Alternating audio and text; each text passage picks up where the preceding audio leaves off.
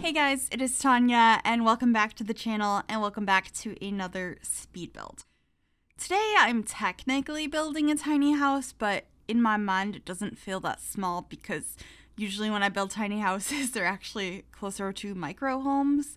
But this one's a little bit on the bigger side, but it's still counted as a tiny home with the tiny living expansion pack and the tiny home residential. So we're going to call it a tiny home. But what I wanted to do was create a home for the first generation of the Not So Berry challenge. If you're not sure what that is, it's a 10 generation legacy challenge that has different colors and tasks associated with it. And the first generation is the mint generation. And your sim has to be a scientist.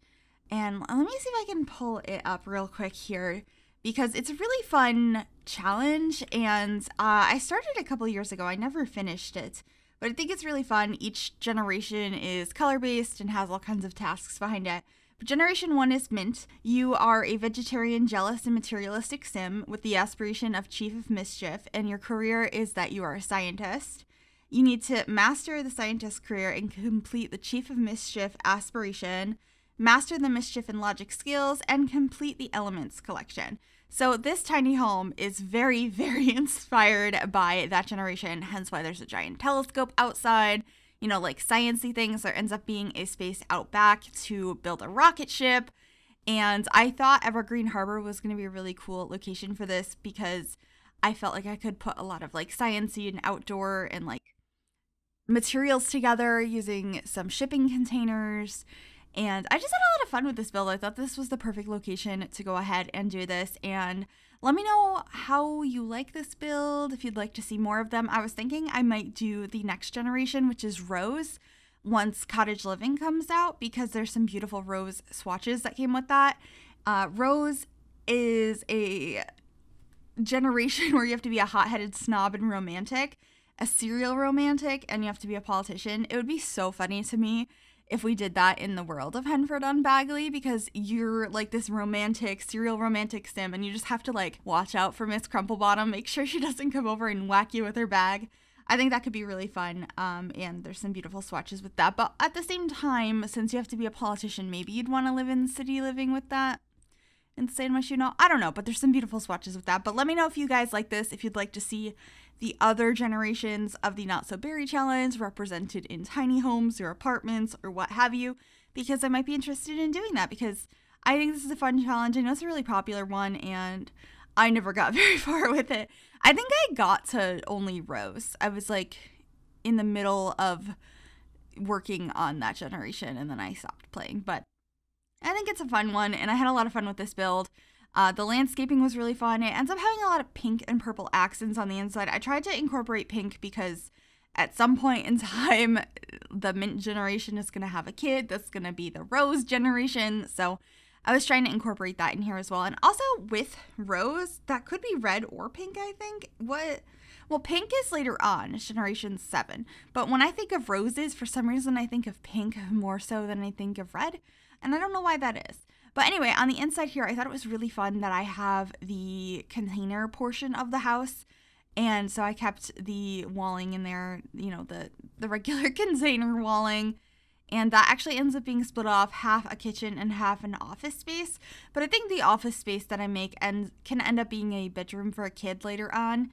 But it ends up having like a desk and the elements collection. And I just added a couple of fun little things throughout this build that were nods to the challenge, like mischief. So we have a voodoo doll in this house, which is an item I honestly always forget exists in the game. It's a base game item, but like when do I ever use a voodoo doll in my game?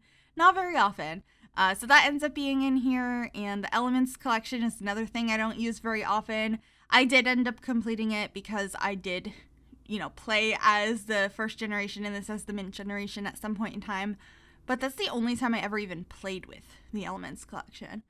But this is going to be the beginning of that office space. I grabbed this desk from Get to Work. It ends up having a mint swatch on it. I'm going to change that in a little bit.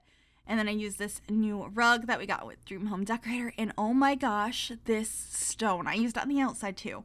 But the stone on the wall there, That is such a minty swatch that came with the Country Kitchen kit, and it's so perfect. It's exactly what we needed. And same thing with the counters that we're using in the kitchen as well. Those ones are from Dream Home Decorator, and they are just the perfect minty swatch.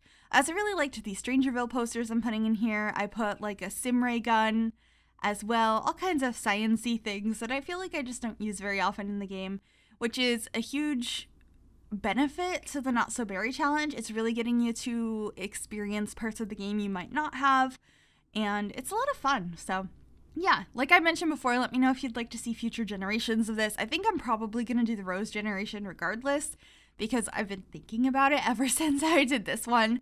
But I actually don't have experience past Rose, so I'm not sure much about those, but I am going to have a list of, well, I will be going through the list to get ideas. I have it pulled up on my computer right now, and I will also link it in the description down below. It was a challenge that was co-created by lilsimsie and AlwaySimming, so yeah, make sure you check them out. And this is the living room. This is probably the most basic room. We're popping outside first though, because I was like, I need a rocket ship. I don't think you need it in this career. Actually, you might. I'm not sure, but I know later on, I think, is it Generation 3? Yeah, Generation 3 Yellow, their career is they're an astronaut, so you're going to need a rocket ship at some point in time.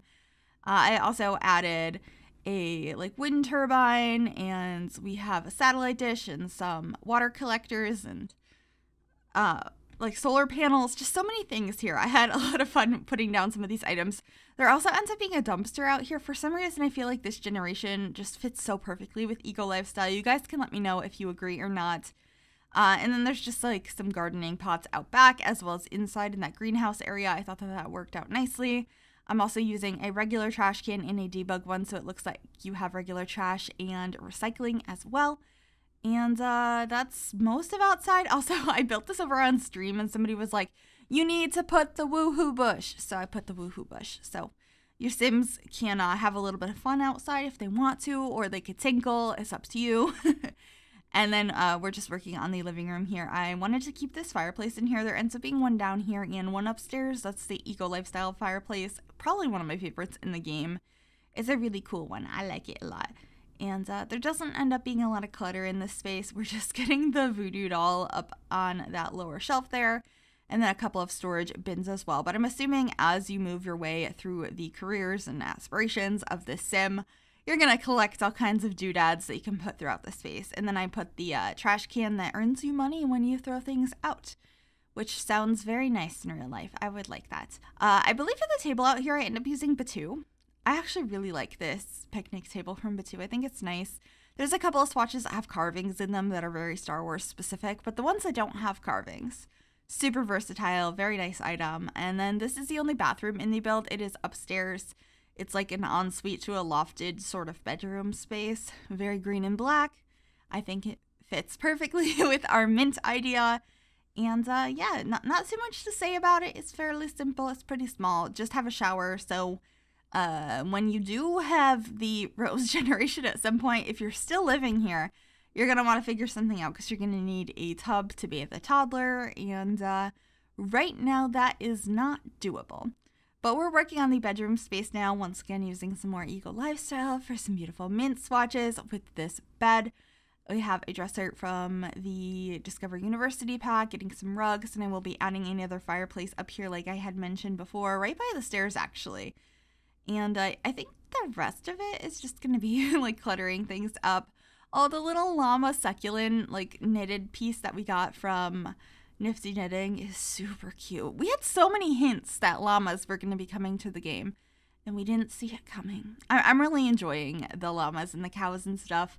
I'm excited to have them in my regular game. I mean, I know I only played with them briefly when I had the super early access to Cottage Living, but it was so much fun, and I really am excited to do some gameplay. I'm planning to probably have not here on YouTube, but sort of have a Let's Play over on Twitch. I'm going to give it a go, see if we're liking it, and go from there. But I'm excited to bring some gameplay back to my channels again, probably just on Twitch.